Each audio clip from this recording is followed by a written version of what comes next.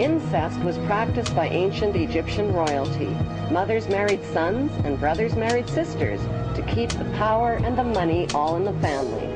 Like their Pharaonic ancestors, the British monarchy have a long history of incestuous inbreeding.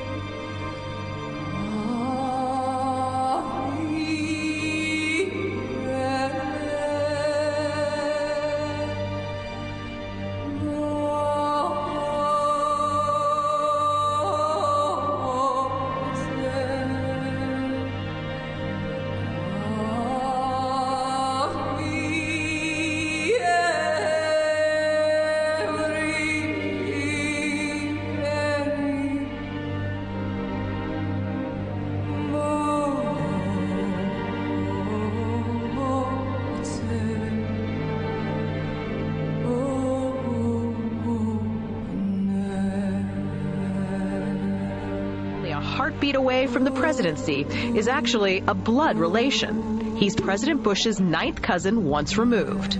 Cheney's cousin Barack Obama is also Bush's 11th cousin. President Lincoln was President Bush's 7th cousin 5 times removed. And Bush shared more than just a ballot with John Kerry. That's right, they're 9th cousins twice removed.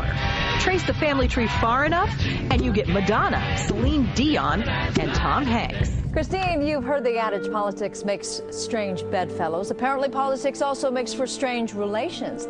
Thanks to the New England Historic Genealogical Society, we now know the presidential candidates are related to a host of famous and historic figures. In this primary campaign. I opposed this war in 2002. But do you know their relatives? Obama is distantly related to 6 presidents: George W. and George H.W. Bush, Gerald Ford, Lyndon Johnson, Harry S. Truman, and James Madison. Obama's family tree also includes Sir Winston Churchill and Civil War General Robert E. Lee. Thank you all. Thank you. She's also related to beatnik author Jack Kerouac and the wife of Prince Charles of England. John McCain's ancestry was more difficult to trace, but it's known he's the 6th cousin of First Lady Laura Bush.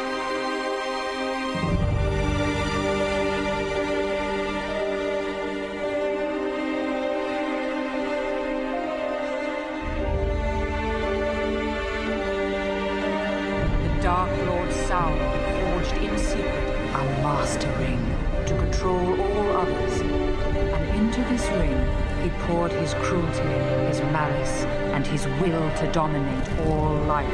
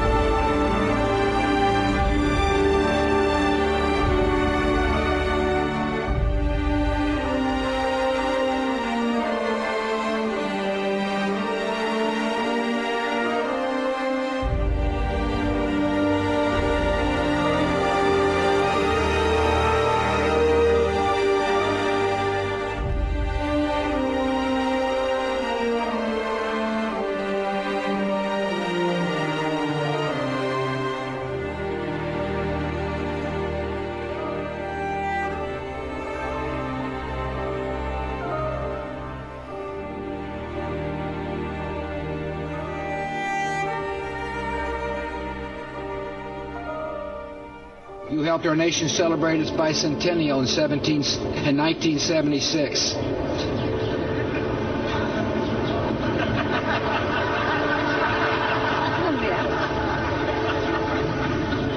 She gave me a look that only a mother could give a child. She gave me a look that only a mother could give a child. Only a mother could give a child. Only a mother could give a child.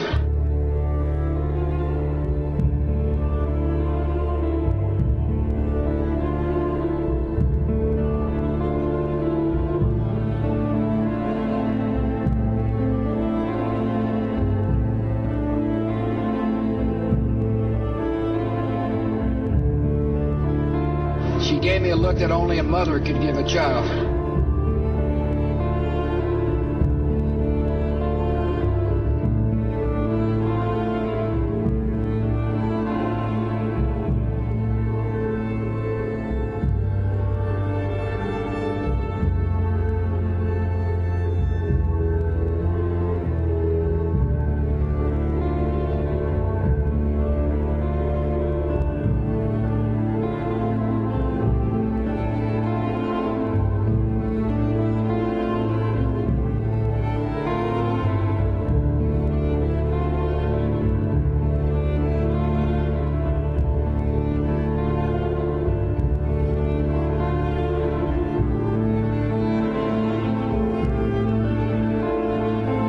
There are a network of interbreeding bloodlines. What I call and what they call themselves, the Illuminati, which comes from the illuminated ones, have come through history. And as people began to reject overt in-your-face dictatorship, they became the people who ran the system.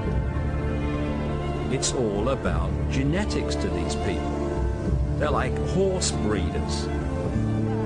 Diana basically called herself the Windsor's brood mare, as she was brought into the web merely to be the vehicle to give birth to William.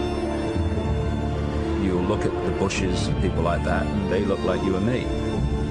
The key element is what happens beyond the realm that we can see. This is what the Illuminati bloodlines really are. They are vehicles for other dimensional entities to manipulate this reality.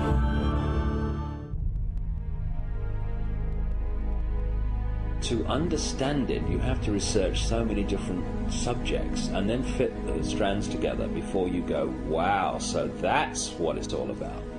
So when you look at the story of Diana, it's not just about what's happening now, what happened in 97. It's also going back again to Babylon, places like that. The goddess Diana was an ancient goddess, which was another name for the Babylonian goddess Queen Semiramis, the goddess of the Illuminati.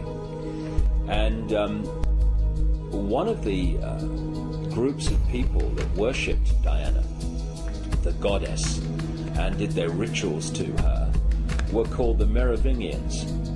The Merovingians are one of the, if not the, key bloodline in the whole Illuminati network.